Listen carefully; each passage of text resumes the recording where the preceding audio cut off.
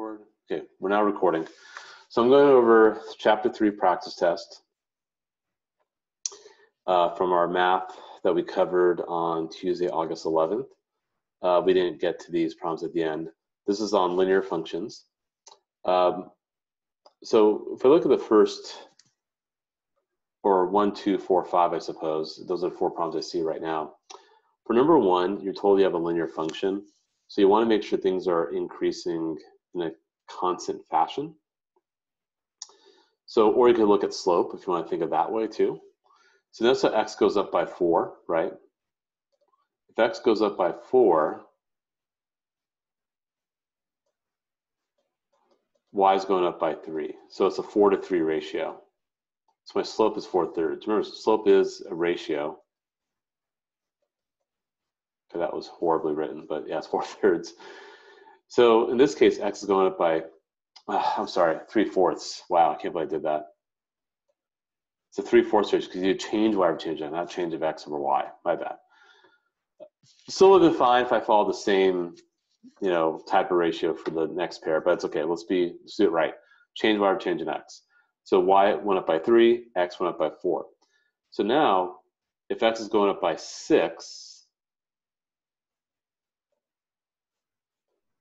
and I'll call this I'll just choose a letter like a.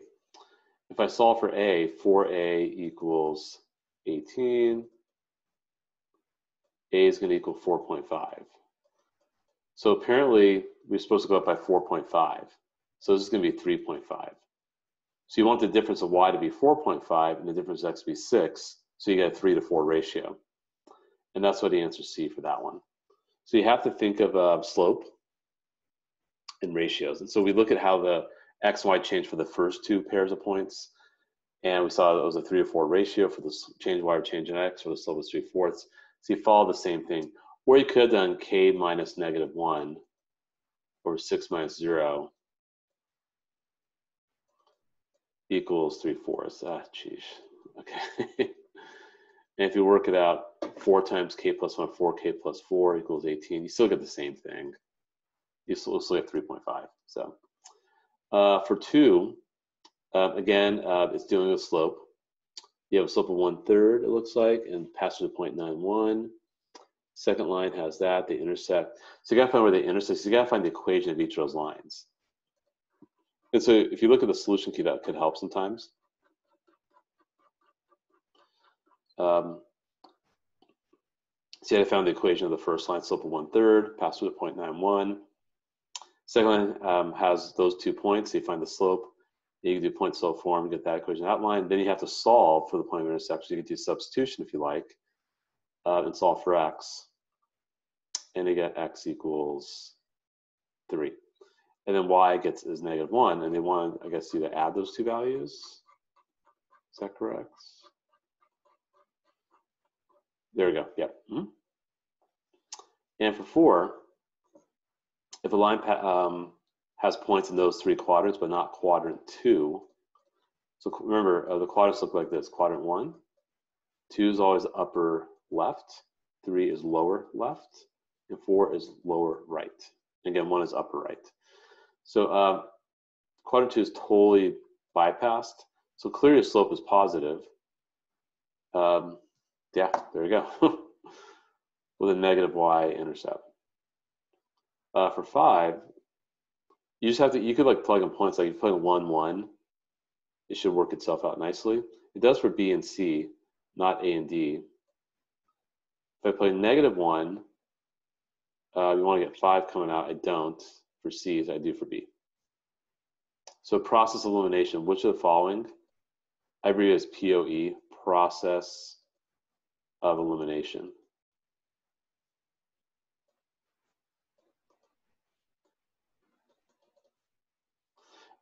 That's kind of the best approach there. So it kind of gives you a general idea of what's happening. Some of the funky problems, I don't see some of the funky ones. Like what I'm talking about is like the ones where you have no solution, infinitely many solutions. Like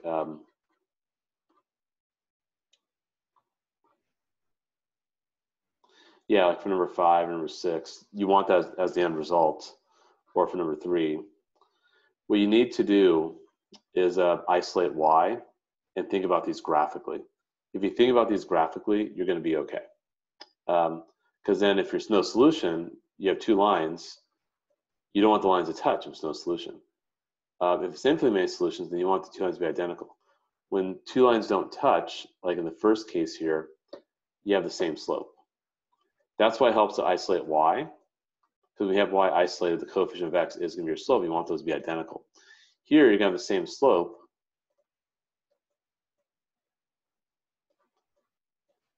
and same y-intercept.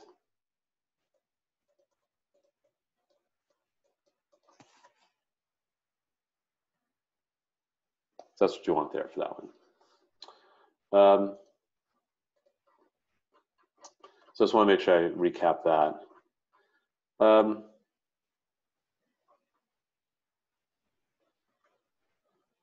the rest of it is all kind of dealing with slope and stuff. I mean, here for number 3, which of following is equal to 0? So you process elimination. So basically asking which of following could equal 0. It's going to be C, because if you were to isolate the absolute value, move the -5 from left to right, you get something that could work.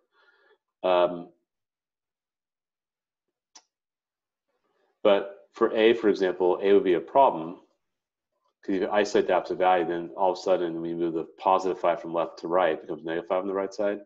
An absolute value of an expression can never equal a negative number, right? Absolute values never equal negatives.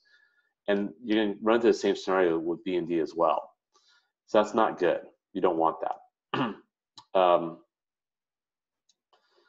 So that's C. And then for 6, if you plug this in for x over here, then it's -6 times half x minus 1. Distribute and clean it up. And that's what we get A as an apple. So that's just kind of recapping some stuff we did on Tuesday. I can go over 7, 8, 9, 10, 11, 12 if there are any questions about them. Are there any? Are there any that you'd like me to do? Or we can move on to reading.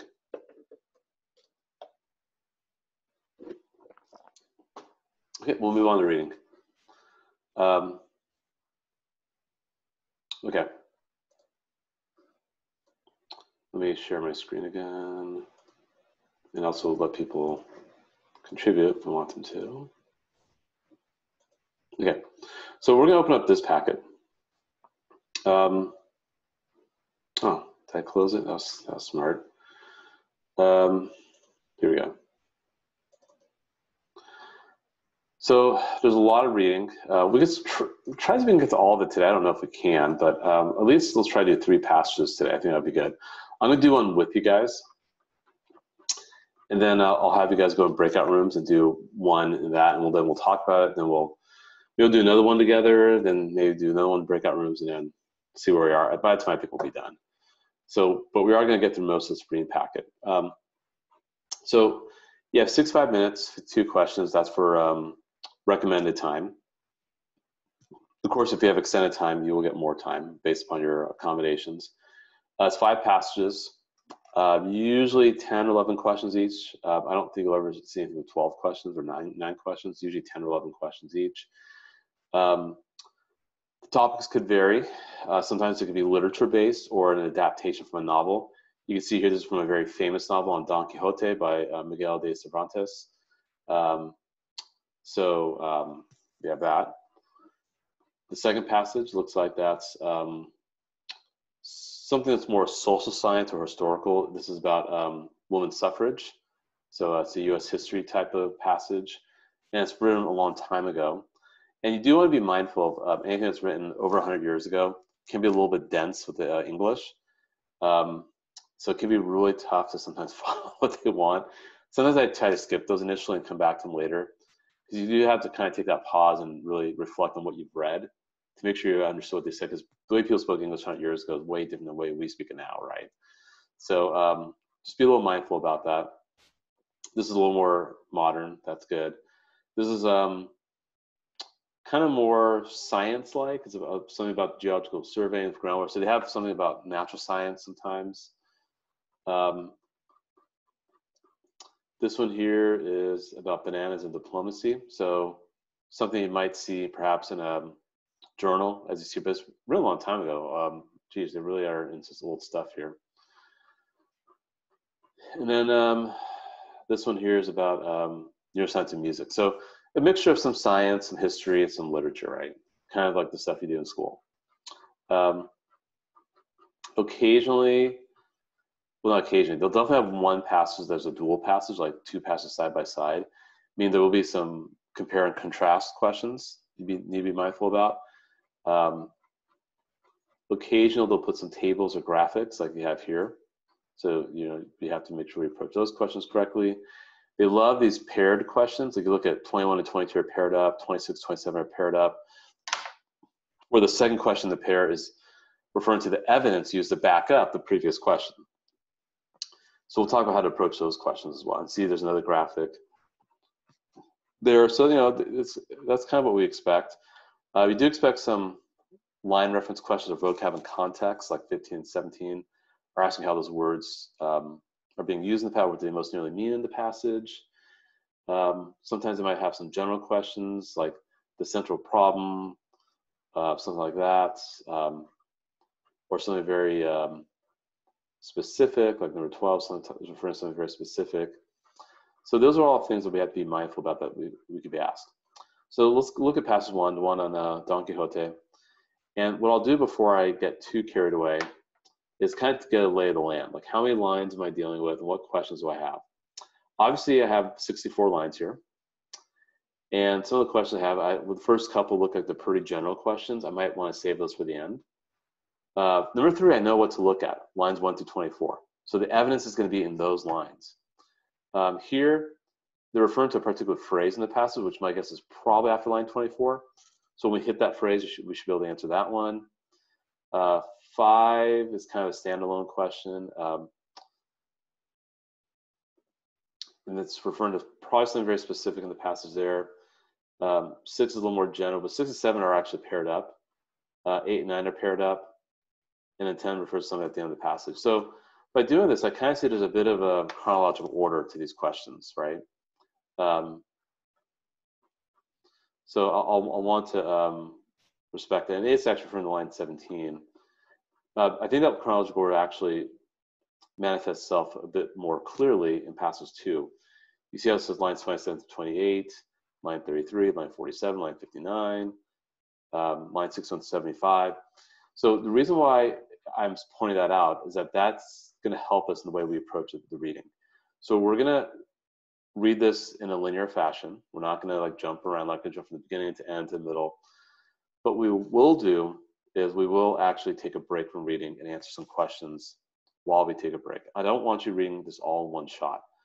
Some people can do it, but that's very hard to do, especially when you're taking a long test and you might encounter some passages that are not terribly interesting. So I don't want you to lose focus, and I want you to keep your level of engagement high. So what we do is we break the passages up into thirds. So there's 64 lines, so that doesn't have to be perfect. Like maybe up to line 24 might be a good place to take a break. So I'll read lines 1 through 24, answer any questions that are covered, which number 3 will be covering those lines, and see if maybe number 4 is covered, number 5 is covered. Then I go back and then I read some more. I'll probably take another break around line 38, perhaps, and maybe I can answer some questions along the way there. And then it looks like maybe 8 and 9 I could probably do, because the evidence for 9 is contained in those lines, and the rates for line 17. Then I'll finish off reading it, and then do the remainder of the questions. So we basically read it a little bit, answer questions. You read it a little bit, answer some questions. So it's kind of this back and forth strategy. So that's what we'll do. And you are going to read everything. You're not going to skim. So we do want to make sure we read every word, because we really want to get a good feel for the context. So I'll kind of get as kickstart. I'm going to read the first 24 lines. I'm going to answer number 3 for you guys. And then we'll kind of take turns. So we'll kind of do this together. And then I'll let you guys go in breakout rooms. Maybe we'll do groups of 2 or 3. And then you guys will, kind of read to your own, but then maybe compare your answers afterwards, and then we'll come back and talk about it. We'll do we'll probably do passage 2 for the breakout rooms in about 15 minutes from now. And that's the pacing. You want to do these in about 12 or 13 minutes each. So, because again, you have 5 passes, do the math, 6/5 divided by 5 is 13. So I'll get started. At this point, they came in sight of 30 or 40 windmills that are on that plain. Fortune, said Don Quixote to his squire as soon as he had seen them, is arranging matters for us better than we could have hoped. Look there, friend Sancho Panza, where 30 or more monstrous giants rise up, all of whom I mean to engage in battle and slay, and with whose spoils we shall begin in battle and slay. Sorry, I read that over. And with whose spoils we shall begin to make our fortunes. For this is righteous warfare, and is God's good service to sweep so evil a breed from off the face of the earth. Then Sancho Panza says, what giants? Said Sancho Panza. Those you see there, answered his master, with the long arms, and some have nearly 2 leagues long. And so the footnote is saying that's just 7 miles. Okay, so he's clearly, Don Quixote is exaggerating. He's thinking these windmills are monsters, right? And he's really kind of making their, using a lot of hyperbole and exaggeration. Sancho's kind of the voice of reason here, right? Look, your worship, what we see there are not giants, but windmills. And what seem to be their arms and veins that turn by the wind make the millstone go. So obviously Sancho Panza is a realist, right? Then Don Quixote says, it is easy to see that you are not used to this business of adventures. Those are giants, and if you're afraid, away with you out of here and betake yourself to prayer while engaged them in fierce and unequal combat. So Don Quixote seems very convinced that they're monsters, right? So you always take a little pause and annotate. I'm obviously talking to myself when I'm doing this. And the real thing, you probably can't really be talking to yourself. You could maybe murmur, but you kind of want to make a mental note of what you're reading. So now let's look at the question here, number 3. During the course of the 6 paragraphs, lines 1 to 24, main character focus shifts from what to what. So the main character is Don Quixote, and he basically shifts from like,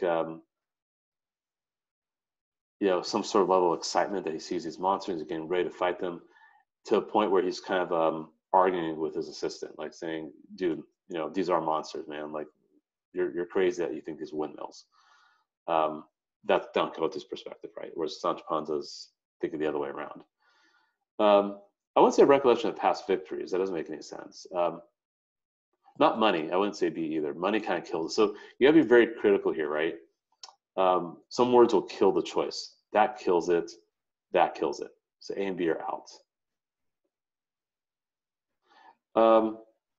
Specific rules of combat.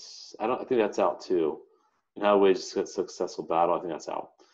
Evaluation and before him to an argument. He's arguing with his faithful companion, and he's evaluating the enemy. Totally, that's what's happening.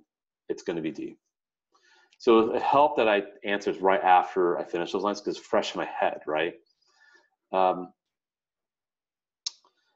don't think we can answer 4 yet because I don't think we've sweep so evil a breed. No, we have actually. I lied. We can't. That's on line 10. So for this is righteous warfare and it's God's good service to sweep so evil a breed from off the face of the earth. Okay. So at the end of the 2nd paragraph, we could do that because we read that.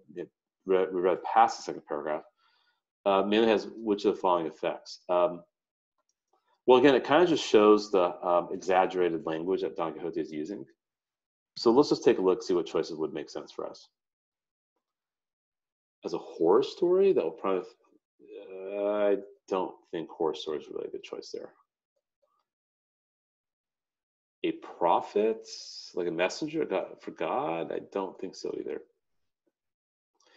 It is exaggerated language he's using, and it's his view, and the battle he's about to undertake. I like C a lot. I don't think that's really what's happening there. I mean, religious fanaticism. I mean, it is talking about religion a little bit, but the point of violence, yeah, I think that's just taken a little too literal. So I'd probably go C. You really want to be neutral, kind of moderate with your choices. So definitely that one I could answer because it's, again, fresh in my head.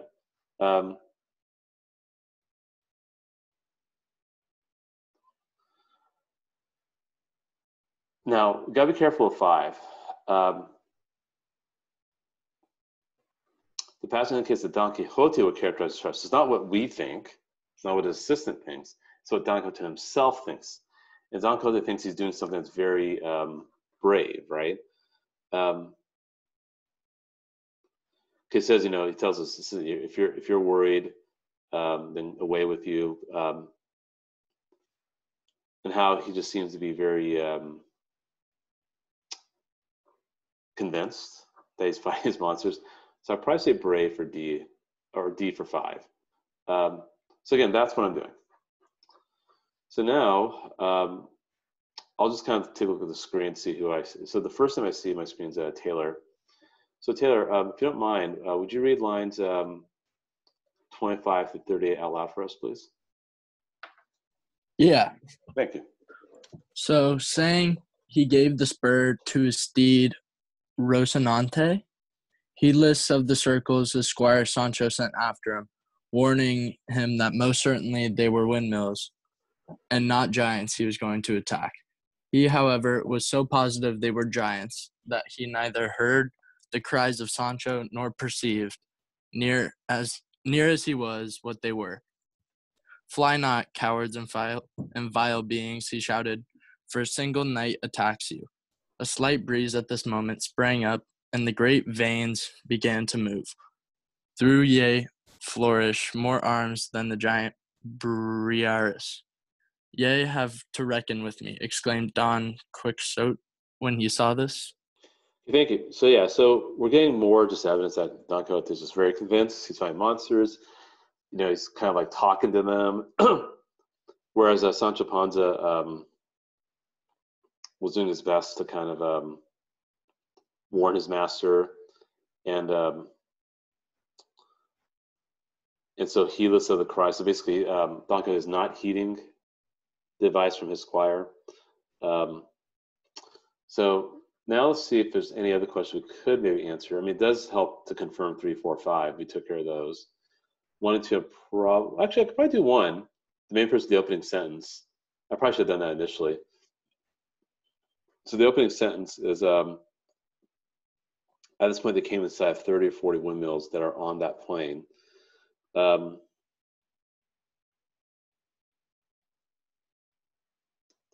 So, Brandon, I see you next to my screen. If you look at the choices for number 2, which one do you think we could probably eliminate? Because again, if you look at the opening sentence is that the opening sentence of the whole passage, right? Yeah. At this point, they came inside of 30 or 40 windmills that are on that plane. So it's kind of established. It's like visual imagery, right? So what choices, Brandon, do you think we could probably eliminate? Probably B or C. I'd agree. Not technology advances.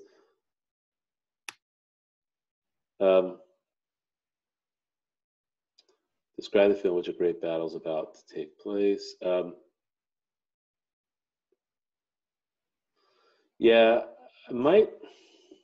Let me look at the choices. Let me look at the answer queue just to be 100% sure. That one seems a little bit weird to me. So it's good. You definitely got rid of the right choices.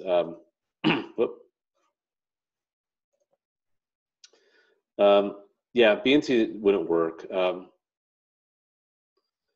Yeah, it does for layer plot purposes and inform the reader. So A, I think, would make sense. I mean, detailed imagery I liked, but to enhance the mood, I'm not sure if it's enhancing anything. But it is informing us what we're seeing in the setting. So yeah, so I think A would make sense. But good job on getting rid of B and C. I could probably answer 8 and 9 as well. So these are a little tricky. So the passage indicates that Don Quixote does not believe Sancho's description of the giants because, well, why does he not believe him?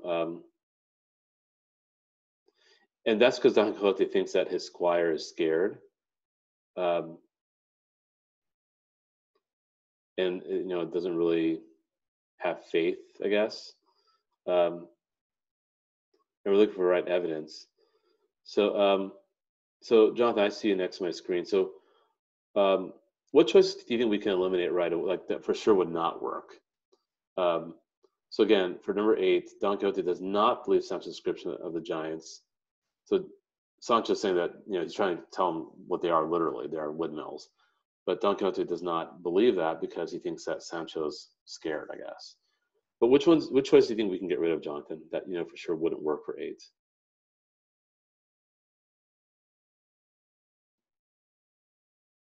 If you're there, Jonathan. If you're not, maybe you're away from your computer. Okay, so Sophia, I see you next. So what choice do you think we can get rid of for 8? Well, I said A and C. I Okay. crossed Yeah, out. A's makes no sense. I said's not as good. It makes no sense. Yeah, what's going to C? It makes no sense either. Who's Princeton? Yeah, exactly right. I'm liking B a lot. He claims that Sam's not as brave as he is because they do say that. D is too busy praying. No, that doesn't make sense. So I'll go B. Right. But notice that initially, I want to eliminate. Right, that's kind of my first instinct when I'm going through these. And then now that I kind of feel good about B for number 8, I'm looking for some evidence to back that up. So if I look at the evidence for 9, so Sophia, I'll have you help me out again. So what evidence do you think for 9 would help us back up B, the answer we have for 8? Which ones would show that Don Quixote feels that his squire is not as brave as he is?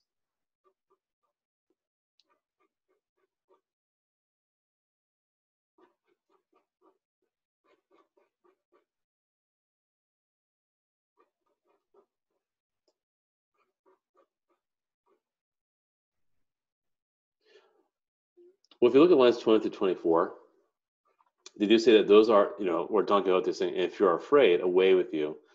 The first 2 choices is just more their initial conversation, which is not really indicating that Don Quixote feels that Sancho is scared. But he does make an indication that he thinks Sancho is scared in lines 20 through 24, which backs up the answer for B for number 8, which is, the answer we got for 8, which we feel good about. 32 to 33, just to be sure. No, now he's talking to the windmills. So, yeah, I would totally go C for 9. So that's kind of how I'd do that one. Then what we do is we finish reading. So we've tackled many questions. We've done 2, 3, 4, 5, and 8, 9. So I don't really have that many left. And it looks like I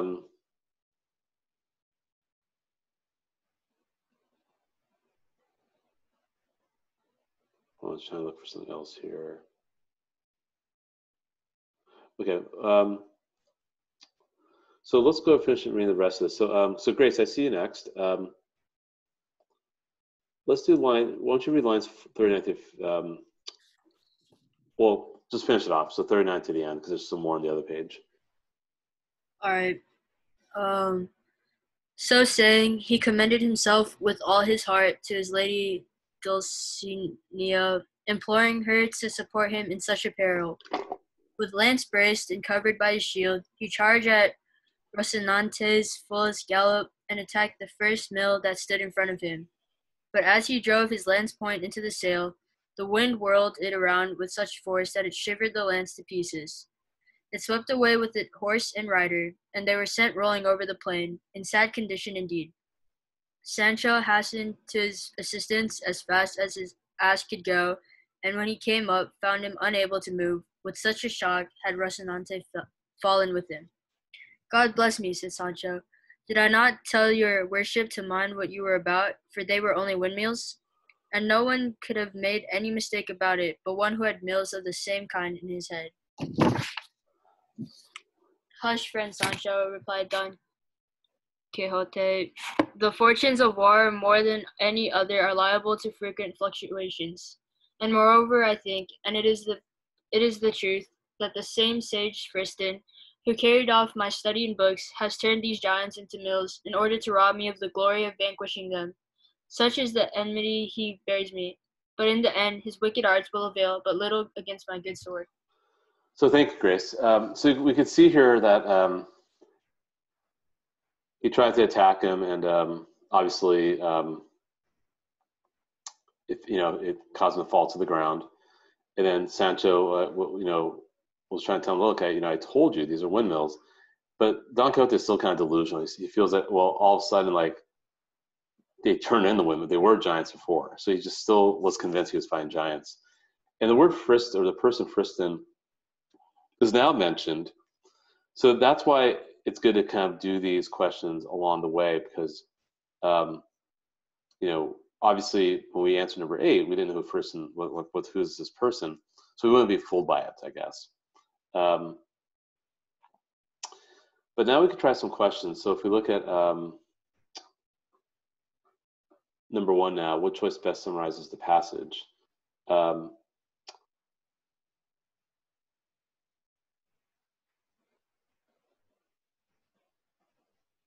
So Alexa, I see you next. So what do you think about 1? Which ones do you think are probably no good, and which one do you like?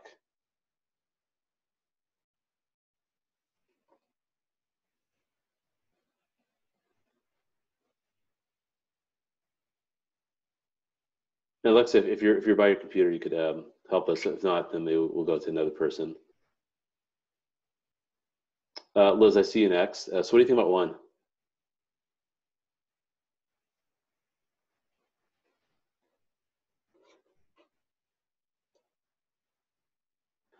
So Liz says either A or C. Thank you for the chat. I would agree with you. One of those 2 is correct. I definitely don't like B, because only one guy is really fighting him.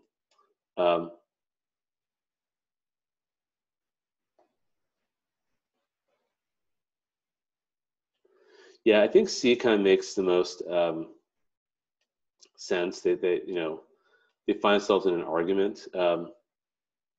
I wouldn't say A so much, because again, they're not both fighting him. The windmills. D could probably work for 1 as well.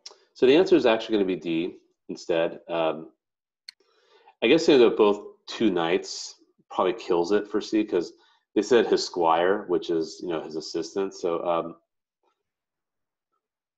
even though they are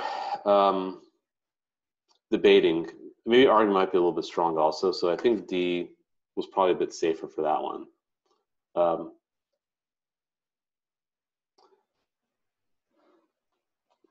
So okay, let's take a look at. Okay, thank you, Liz, from Computer Froze. No problem. Then if we look at 6 and 7, central views Dangote as a,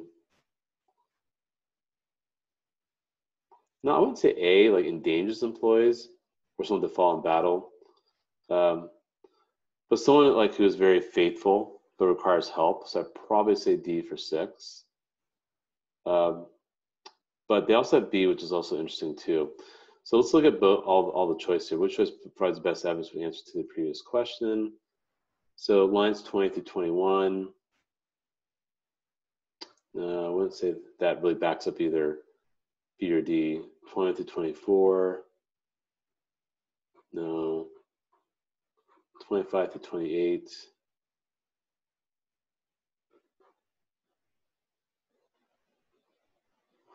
Yeah, probably C will make sense. It'll probably back up B for number 6, I'm guessing. Pious man means religious, and I don't think any of those pieces of evidence actually back that up. That refers to Don Quixote being religious. So even though I kind of like D, I'm probably going to go B, and I think C agrees with B. So sometimes, if you're not really sure how to answer these questions, sometimes you want to maybe look at the evidence to see which of these evidence backs up one of these choices here. And I see how C could back up B. Because now you know that Sancho's the assistant, because that's the squire, and how Sancho's trying to kind of look after him, trying to help him out. Yeah, so you have B and C for 6, 7. And then for 10, the reference to Friston. So Friston, they say, is some sort of magician. And it's the truth that the same sage Friston who carried off my studies and books has turned these giants. So someone who, again, is part of his imagination. It's kind of just more about his altered sense of reality.